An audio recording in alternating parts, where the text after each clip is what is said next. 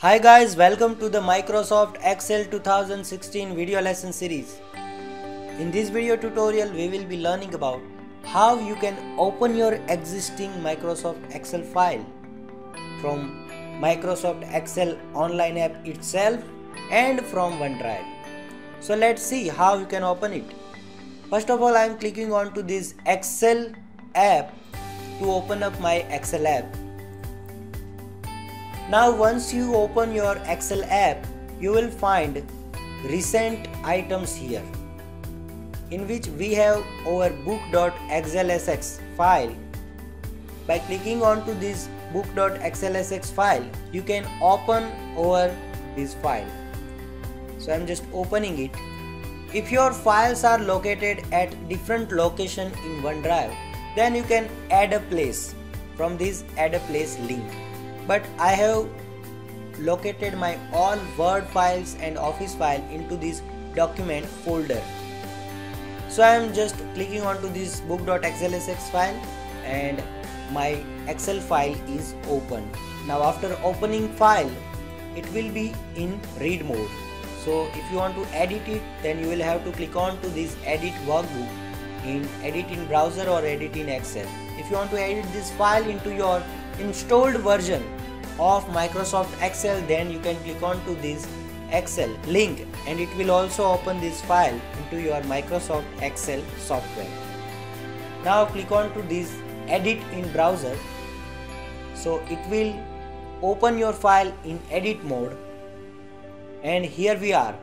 We have opened our file successfully. Now there is another way of opening file from this file menu using this open option.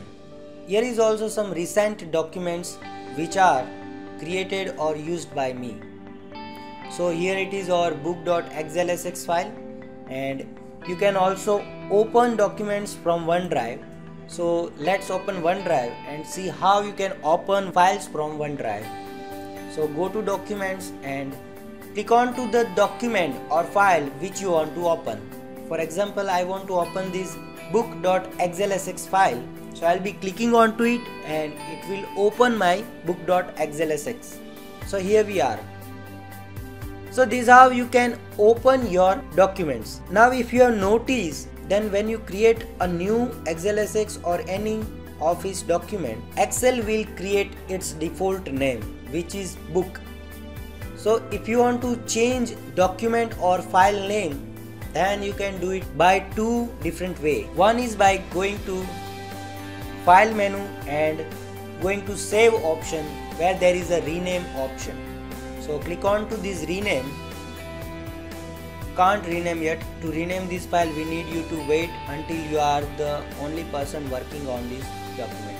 So currently my document was open in two different windows.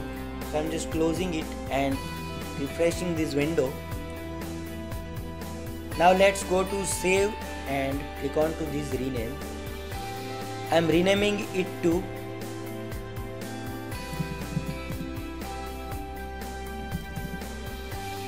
data and analysis and click on to this OK button.